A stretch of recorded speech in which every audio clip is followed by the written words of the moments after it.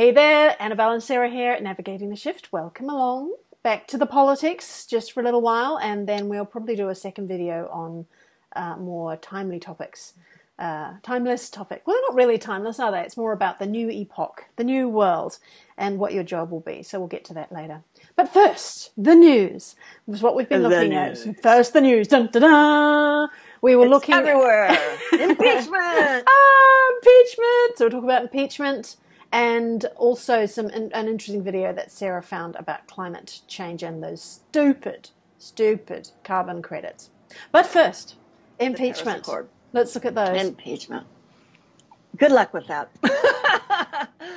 I still think it's been set up by Trump's team in order to make them look like idiots. Yeah. And then, okay, so the thing that came out recently is the form that whistleblowers fill out was changed, supposedly a few days before August, although the data behind it, what is it called? The metadata said it was actually changed in September. So that it's like they retroactively did it and they're trying to sneak something in. So that means that hearsay is acceptable, right? So the speculation going around is like, well, wait a minute. Can anybody now start using hearsay? That's crazy. I mean, that means you and I can go in and say, now I heard that this was something that was going on, and that can make us an official whistleblower. That's ridiculous. Yes, and think about it. The people who are following Q, this is what I heard, that this was going on. You know, that this is what Q said. I mean, can you imagine? It's just ridiculous. Yeah. It's got to be people that are there, that are into it, that have first-hand knowledge. It's got to be those people. They're the only ones that can give an accurate account. Yeah, and the fact that they're saying, okay, we are officially in an inquiry, but they're not going any further than that, is because that prevents Trump's side from taking any forward action and starting to get information from them. It's just, it blows my mind how much wasted time. The whole last 3 years, all Congress has done is sat there and tried to get rid of Trump.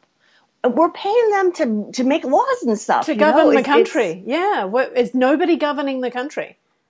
Yeah.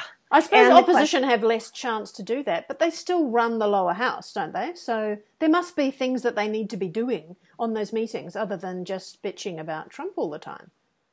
Yeah.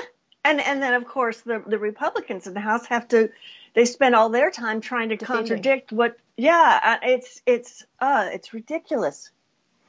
And, you know, it's also very dangerous because it's separating our country. People are getting really volatile about this. I am afraid it's going to actually break into an actual civil war. And that's what we're trying to avoid, of course, is a physical war. I mean, we are in a civil war, actually. But Cold War was how it was described, wasn't it? It's not violence at the moment. However, Antifa seems to be very keen on stirring up some violence wherever possible.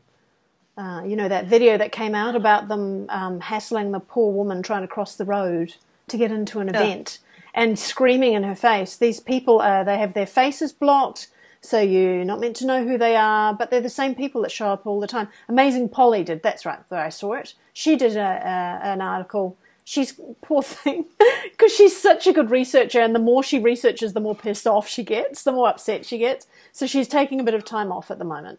But she found like one particular guy, for example, and she thought she'd follow wherever she could find him. He was everywhere. He's a Syrian immigrant, and he just shows up at all the protests and stirs up all the trouble with the Antifa guys, I think. It's for like part of Antifa. And she said, I've never seen someone so ungrateful, so unbelievably ungrateful to now, you know, stir up trouble in a country that's just given him, what do you call it, sanctuary or whatever. It's so ridiculous. So who are the other people behind the masks, and why, you know, they're paid to make trouble, because if they push hard enough, someone will punch them. And then they've got violence. Oh, you can see the Trump supporters or whoever they seem to be arguing against, whatever event they're in front of, are violent people. Yeah, because you were already screaming in their face. Right. Yeah, so be wary of them. They're controlled. same way that I think the Proud Boys are controlled. It's just designed to try to build more and more antagonism between the two groups, trying to separate people. But the reality is, I think most people in this country are centrists, or closer to center.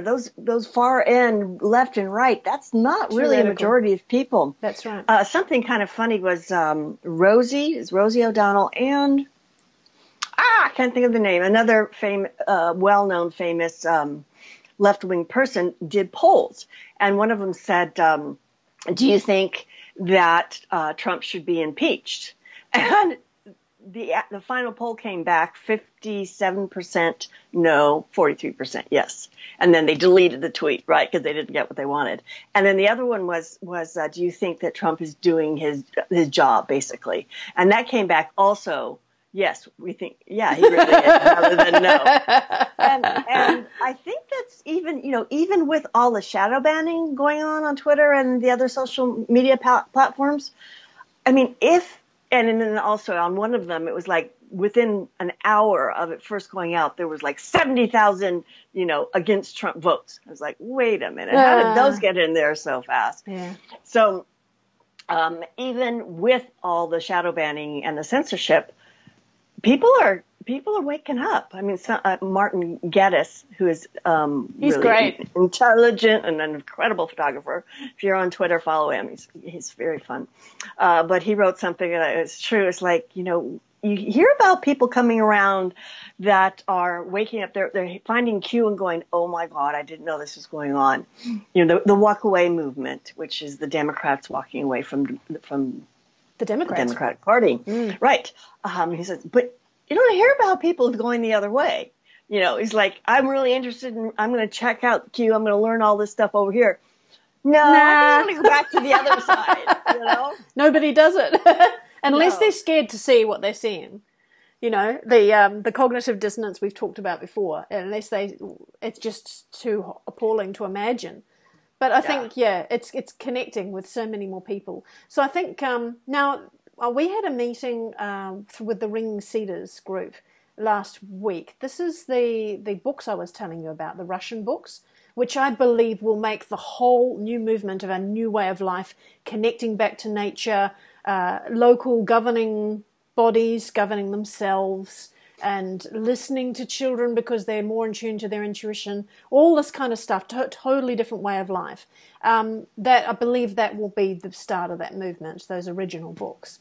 I'll put a picture up on the screen of what they look like. Okay. Ringing Cedar series. The first 8 books are the most important ones that have been written by a Russian guy who was like a merchant trader, and he came across this amazing advanced spiritual woman living in the Siberian forest who taught him incredible things. And you could see even his writing style changed as you went through the books. He's so clumsy and he's so materialistic, and fought against her so much at the beginning and then learnt slowly as he went along. Still not perfect, of course. Nice. Yeah, but it's really lovely. The woman's name is Anastasia. That's how the Russians say.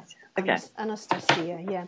So we got into talking in our little meetings. We do a group of people that love those books, and we talk about gardens, and we talk about how we can, how can we change politics, or we talk about all sorts of things, but also things into the future, stuff like you and I talk about all the time.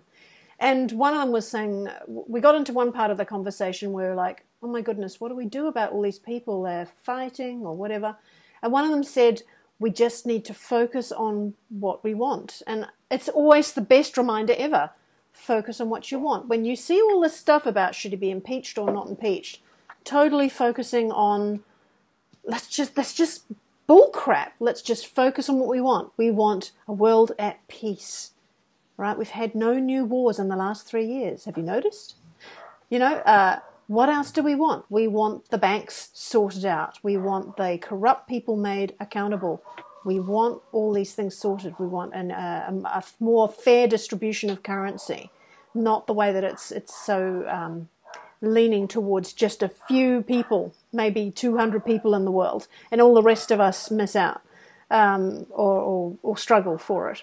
You just totally focus on what you want. And if that's all there is in your individual world, and we do that collectively, then the rest kind of either resolves itself or it disappears somehow. Right. Yeah. You know how they say 90% or 80% or whatever, what you worry about never comes to happen anyway. You know, it's sort of like the opposite of that. What you keep your focus on, the stuff you don't need to worry about all that stuff. It's in the news. Who cares? You know, it's not part of your individual personal life. Yeah. Well, you and I both had this experience, maybe it was about 3 years ago, and neither one of us were particularly really conspiracy theory persons. You know, we were here to bring light, and that was what we were doing, not go look into the darkness. And then, unbeknownst to either of us, we both ended up doing this 1.5 year delve into the deep darkness of satanic abuse and pedophilia and all the other really horrible things, and hated every minute of it. We're sick, couldn't sleep. Remember that? Mm. And then around the same time, then we realized, oh, you're looking at that too? I don't know why. You know, I hate doing this. And at one point, I couldn't sleep another night. And I asked my greater self, I said, okay, you know, what's right about this? One of my favorite questions. And the answer was, you know, you're done now. You don't have to do that anymore. That you're being able to look at all this dark stuff and then like process the emotions of it, remove some of the negative energy around it, because there's so much shame and fear and horror around it all, and dread, you know, all of those, oh God, horrible feelings. Process it out. Then one thing, you've pulled a chunk of that out of the collective consciousness, but also that not everybody has to do that. Because not everybody can do that and survive. But we need to have a certain percent of the population have awareness of the really dark things. And that's why we went through it. And you, I think, right around the same time as me, also kind of got so that you didn't have to do it so much anymore. Is that right? Is that you remember? Yeah, I didn't get a message specifically, but I thought, okay, I think I just need to understand it. Like, I've got beyond the point of it, you know, leaving me in tears or anything like that, or horrified or angry. I mean, it happens every now and then, but I'm got now to the point of going, okay, this is the worst of it. You know, this is, as far as I know, and maybe that's all that I'm exposed to. Maybe each of us are exposed as much as we can handle. Like that conveyor belt vision that you had, I never had anything like that with the torture. Kiddies on the conveyor belt lining up for torture. I never got anything along those lines. I think that we each get what we can cope with. And so, yeah, I kind of understand that now, and that there's stuff that needs to come out. And it's, if you get people that are so completely blind to what's going on, yelling in your face, you have to kind of, you know, we've been taught the highest spiritual reaction you can give is compassion. And this is Jesus' turn the other cheek, I believe, is what he was kind of meaning. That doesn't mean you allow that person to punch you and punch you in the other cheek. It means I understand that this person doesn't know anywhere near as much as me about this topic. And it's not necessary, like you're saying, to completely enlighten them with what's going on, because it might drive them over the edge. It might drive them completely crazy. And so the best thing I can do is to try and soften the blow. It doesn't mean you can punch me like a pillow, but it doesn't mean that I'm going to aggravate the situation. Yeah. It's sort of like what I always say. It's like if you try to give somebody something that they do not want or not ready to receive, they'll give it back to you with daggers attached to it. Don't be offended by that. You don't want to do that, right? So then what's interesting is I've noticed that following up on that, you and I, who previously didn't give a hoot about politics, suddenly started delving into politics. It's the biggest show in the universe. It's amazing. Yeah. And then now we're both kind of going, I'm over it. Yeah. Right? But every now and then, I think it'll just kind of spark our interest every now and then, like, yeah, that's moving in the right direction. Oh, look, it's going to get exciting. This is going to be great, you know. And then other times, as good things are starting to happen. Let's just go and sit under a tree other times. Yeah. So I wonder what's next. I wonder. Right? Well, let's go back to the climate change thing. So you came across this awesome video. Tell us about that one. Yes. This fellow, he's a PhD in biochemistry. I can't remember exactly. Dr. Really Shiva smart. Ayyadurai. I'm sorry? Dr. Shiva Ayyadurai. Oh, right, Dr. Shiva. They calls him Dr. Shiva. So he did a cute little presentation on a whiteboard with circles, and he says, "Here's I'm explaining why Trump got out of the Paris Climate Accord because it's a scam." And I never really understood it quite so much before, but now I really get it. So the idea is that certain companies produce certain things, and they produce a certain amount of carbon dioxide. They sell those things to the people. So this is where it is now, right? But the idea is in 2030, which is one of the dates that they are all talking about, what happens is if those people put out those carbon dioxide, which isn't what causes climate change anyway, but so that's why it's a double scam. If they do that, then they have to pay for carbon credits. Like a credits, little right. bank account, carbon credits, which means that once they've paid the money, they can keep on doing what they're doing. They don't have to reduce whatever pollution is coming out of their factories. They just keep on doing it. And bottom line, they pass the cost on to us. It's like we're double paying for it. Yeah. And then, like for an example that Dr. Shiva gave was China is now producing. They figure. I mean, and the other thing is the big carbon polluters are China, India, and Russia. Yeah. But they're all going. America has to pay for all of this, right? And we're like, no, we're actually not the ones that have to pay for it. They need to do it, and they don't want to get in on this accord because it's stupid. But China, for instance, he says produce 11 billion tons of carbon pollution. So in 2030, and you can literally see it, right? You can literally see it. People going down the route with their little masks on. It's appalling. It's not fog. I don't know pollution. if that's all carbon dioxide. It's a lot of pollution. Pollution. I mean, it's pollution. Yeah, pollution. But they're just measuring carbon. You know, the whole thing is all about carbon. So in 2030, China is actually still allowed, without buying any carbon credits, to produce twice as much, 22 billion tons of carbon. Above that, they have to start paying in. And then there's this whole scam that goes around where America was supposed to send $1 billion, and then the lobbyists make sure that they get, it gets to China, gets paid. And oh my God, it's the most. It's just the way it's the way politics works. There's always somebody getting bought and paid somewhere. It's a big scam. I had no idea how ridiculous it was. It never rang true to me, this idea of carbon credits. When they first came out, my sister's ex-boyfriend started selling them. I think he was like one of the negotiators, and he just ended up so rich. my sister was really pissed off. They're on the commodities market, right? Well, you're putting money in. I think the idea is that they're meant to pay it to people who have trees, but do they do that? That's the question, because the people that hold all this money in the Paris Accord, he was saying was Al Gore and the Bushes and like all these familiar names, again, sitting there in the Paris Accord waiting for the companies of the world to give them money so that they can keep on polluting. But are they actually paying that to the people who've got the trees? This is the question. If they're not, then who is keeping them accountable? It's just stupid. It's ridiculous. It's like all these wealthy philanthropists and their foundations that take in all this money, and then where does it really go? Doesn't go to Haiti, that's for sure. So it's a good video. We'll link to that video. It's a really good one. Nice, easy explanation. He's running for Senate in Massachusetts. And he says he's only going to run once because 80% of a senator's time is spent on getting reelected. He's, with getting money and then making sure you've got people on your side. It's like academia. You have to get people to work with you. You have to. They're working to get their tenure, basically. If you were to compare it. So he said, so if I'm only there for 2 years.